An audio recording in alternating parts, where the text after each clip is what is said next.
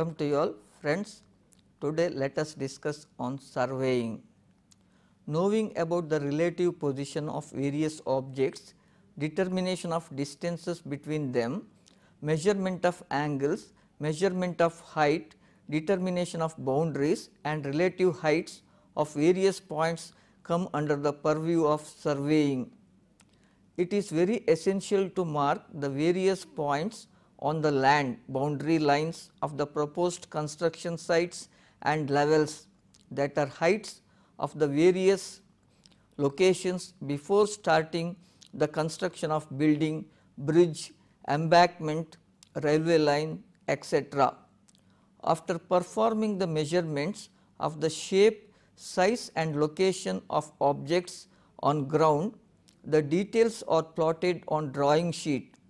After the completion of drawing, which may be one or more than one, describing the details, the construction process is started. After determining the details of the soil strata below ground and bearing capacity of soil, which is called geotechnical survey, the depth of earthwork is decided by the engineer. All these things are interrelated and forms the part of the total survey network. At first sight, the job of survey looks very simple, but it actually requires special knowledge about it and the understanding of the job. The students who have studied or who have the knowledge of mathematics and physics can acquire the knowledge about survey in a nice manner. The pace of development which is going on in India and throughout the world has increased the importance of survey related works. Now, how to make the measurement, especially the length? Appropriate measuring tape, that is fiber, steel, etc. or chain is used for this purpose. The metallic end of the tape is also taken into account while measuring the length. The distances are written on the tape in meters, centimeters, etc.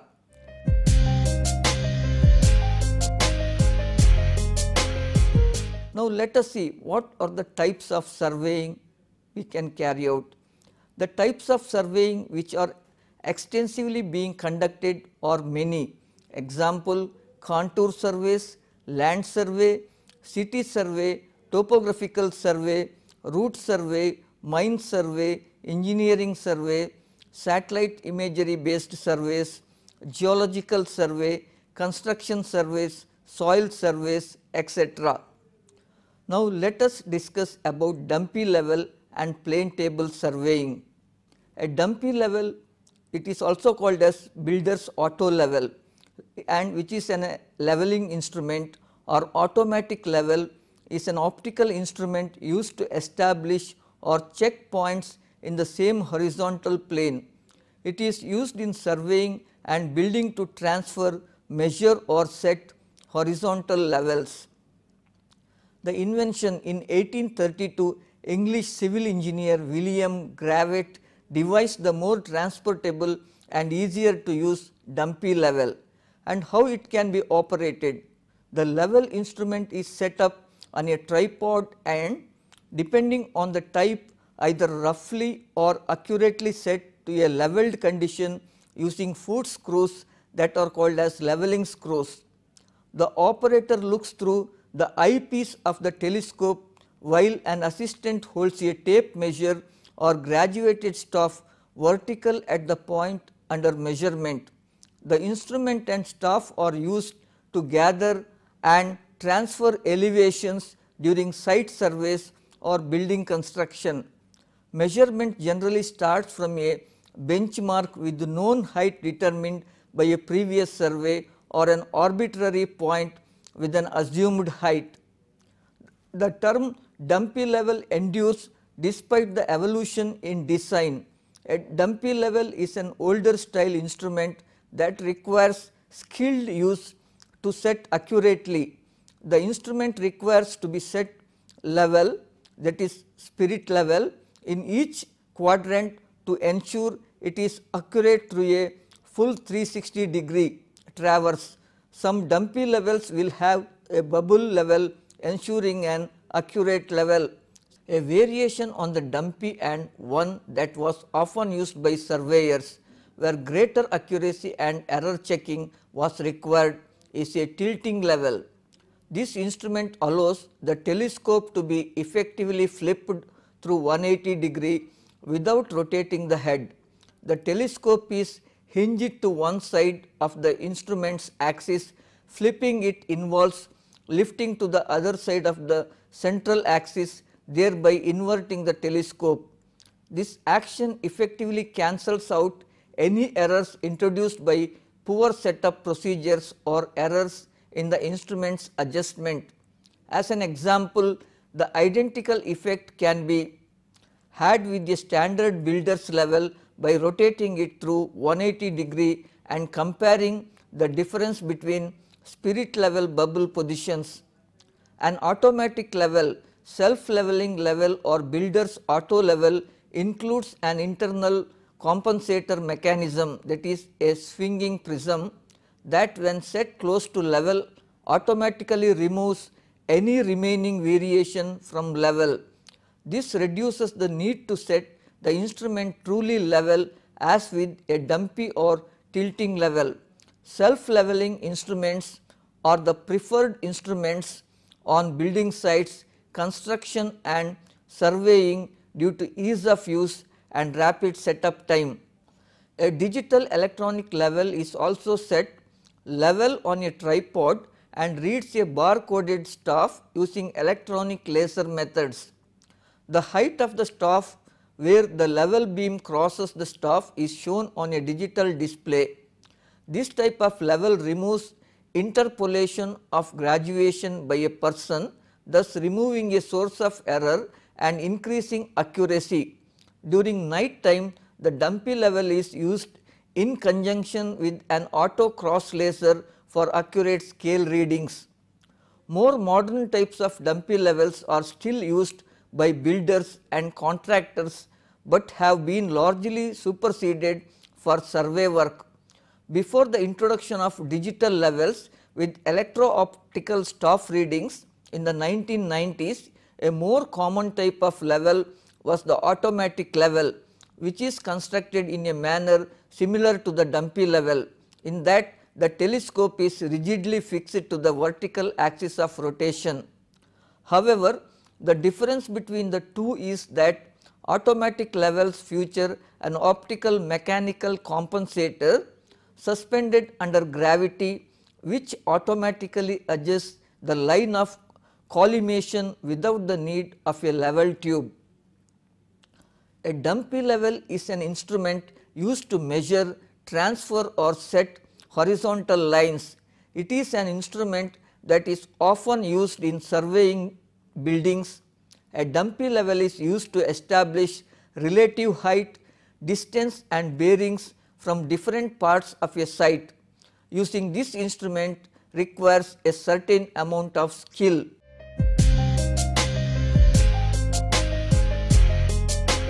Setting the instrument is important to make the dumpy level completely horizontal for it to work properly. Adjust the height of the tripod until it is eye level. Move the legs of the tripod so it is balanced and can hold the level properly. Once you are satisfied, secure the legs of the tripod by pressing it to the ground. Then attaching the instruments to the tripod. The level is a very sensitive instrument, so take special care when you handle it. Set the instrument on top of the tripod, and at the center of the tripod is a large screw that you will use to screw in the instrument. On the side of the level is the bubble. Adjust the screws at the bottom of the level until the bubble is at the center of the marker. This is to ensure that the instrument is leveled. Then using the E-meter staff, once the dumpy level is set, ask your assistant to stand a distance away while holding the E-meter staff. Dumpy levels can be used for determining the height of a particular point, determining differences in height between points, drawing contours on a land, providing data to calculate volumes of earthworks, setting out level surfaces for construction, setting out inclined surfaces for construction, then measuring height using dumpy level. The place of which height is to be measured is called station. Height is always measured with reference to sea level. Survey of India established benchmarks at several places. Ideally, the distance should be taken from the benchmark. If it is not available, then we can select point on the map whose distance from sea level is known as the reference. We can fix any suitable point as temporary benchmark and all heights can be measured from that point. We can fix any temporary benchmark, but if its MSL at temporary benchmark is not sure, then before starting the surveying, permanent benchmarks reading should be clear. The dumpy level is one of the most basic types of optical level instruments. It is used in surveying and building to find elevations which are known as levels. It can be used to set, measure or transfer horizontal levels. Some surveyors have replaced this older style of instrument with automatic levels, laser levels or other high-tech optical level instruments. One common variation of the dumpy level is the tilting level, which allows for less operator error.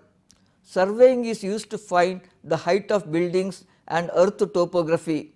This information can be used to make maps, set boundaries and gather information for builders. Measurement generally starts from a benchmark point, the height of which is known from a previous survey. The surveyor may also use an arbitrary point and estimate its height. The main body of a dumpy level is a telescope that swivels to take 360 degrees of measurement. Magnification power can range from 20 to 30 times. Many have spirit levels, the same kind found in simple construction, straight edges built into the base so the operator can clearly see if the device is level. When the bubbles stays in the exact center, no matter how the telescope is rotated, the device is level. 3 leveling screws set over a foot plate allow the dumpy level to be minutely adjusted. Each quadrant of the level must be set in order to ensure an accurate reading no matter which direction the telescope is pointed. These levels are mounted on tripods to hold them at eye level and keep them stable during measurements. Finding elevation using a dumpy level takes at least 2 people, an operator and an assistant. The assistant holds a tape measure or marked stuff called a leveling rod vertical to the point being measured. Meanwhile, the surveyor looks through the eyepiece at the target and the leveling rod. The operator takes measurements by comparing the marks on the leveling rod to the landscape. Several measurements of the same area can be used to find elevation, distance and other qualities of the landscape.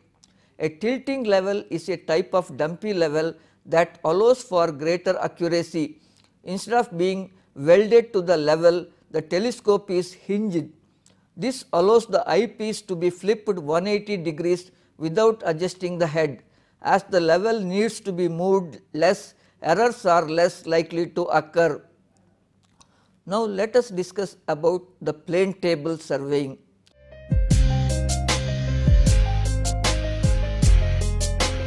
A plane table, it is also popularly called as plane table prior to 1830, which is a device used in surveying and related disciplines to provide a solid and level surface on which to make field drawings, charts and maps.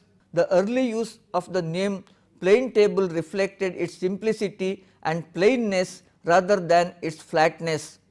The plane table became a popular instrument for surveying. Its use was widely taught.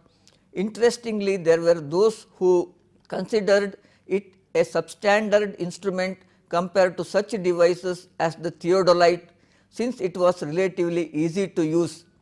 By allowing the use of graphical methods rather than mathematical calculations, it could be used by those with less education than other instruments. This shows a plane table with part of the surface of the table cut away to show the mounting on the tripod. The mount allows the table to be levelled. On the table, the alidade with the telescopic sight is seen. A plane table consists of a smooth table surface mounted on a sturdy base. The connection between the table top and the base permits one to level the table precisely using bubble levels in a horizontal plane. The base, a tripod, is designed to support the table over a specific point on land. By adjusting the length of the legs, one can bring the table level regardless of the roughness of the terrain. The 3-point problem, the method is based on the fact that in a correctly oriented plane table, resectors through well defined points get intersected at a point which represents the location of the plane table station on the drawing. For example, if x, y and z are well defined objects present in the field whose plotted positions are small x, y and z. Now, if the plane table is oriented correctly, the three resectors, that are xx, yy and zz, get intersected at P, which represents the location of the plane table station P on the drawing sheet. Thus, through solution of 3-point problem, both orientation and resection of plane table gets accomplished simultaneously. There are several methods for solution of the 3-point problem: trial and error method, mechanical method, graphical method, analytical method and geometrical construction method. Of these, the trial and error method is easy, quick and accurate. It is commonly used in practice and hence has been discussed in detail. Uses of a plane table. In use, a plane table is set over a point and brought to precise horizontal level. A drawing sheet is attached to the surface and an alidade is used to sight objects of interest. The alidade in modern examples of the instrument, a rule with a telescopic sight, can then be used to construct a line on the drawing that is in the direction of the object of interest. By using the alidade as a surveying level, information on the topography of the site can be directly recorded on the drawing as elevations. Distances to the objects can be measured directly or by the use of stadia marks on the telescope of the alidade. Plane table surveying is a graphical method of surveying in which field work and plotting are done simultaneously in the field. The plane table consists of the following: drawing board mounted on a tripod. The board is made up of well seasoned wood and varies in size from 40 centimeter by 30 centimeter to 75 centimeter by 60 centimeter or 50 to 60 centimeter square. Straight edge called an alidade. The alidade consists of metal or boxwood straight edge or ruler about 50 centimeter long. The beveled edge of the alidade is called the fiducially edge. Accessories to the plane table are trough compass, then U-frame or plumbing fork, spirit level or level tube, drawing sheet, then pencil or eraser. Now, see, the compass is used to mark the direction of the meridian on the paper. U-frame or plumbing fork, that is U-frame with a plumb bob used for centering the table. Spirit level or tube, that is a level tube, is used to level the plane table. Then drawing sheets are fixed on the top of the drawing board. Then pencil and eraser are used for constructing lines and eraser is used for erasing the lines after completion of the plan.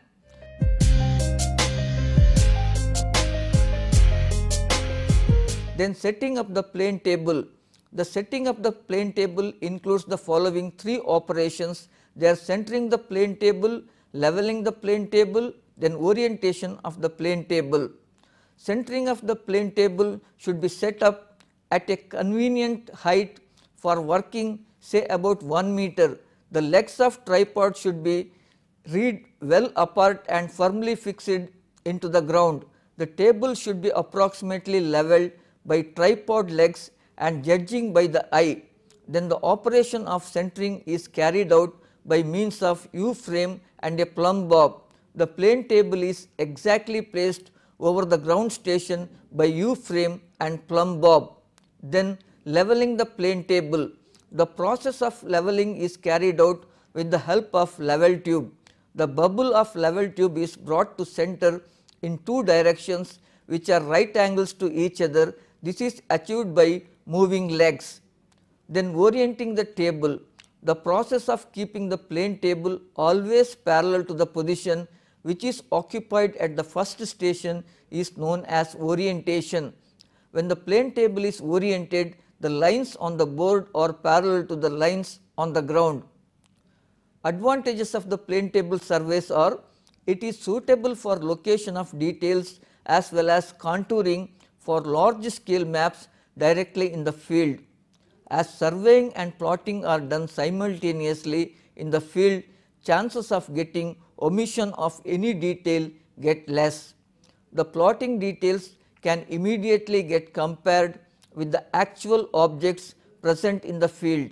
Thus, errors as well as accuracy of the plot can be ascertained as the work progresses in the field. Contours and specific features can be represented and checked conveniently as the whole area is in view at the time of plotting. Only relevant details are located because the map is drawn as the survey progresses. Irrelevant details get omitted in the field itself. The plane table survey is generally more rapid and less costly than most other types of survey. As the instruments used are simple, not much skill for operation of instruments is required. This method of survey requires no field book. I hope you found this lecture very useful. Thank you.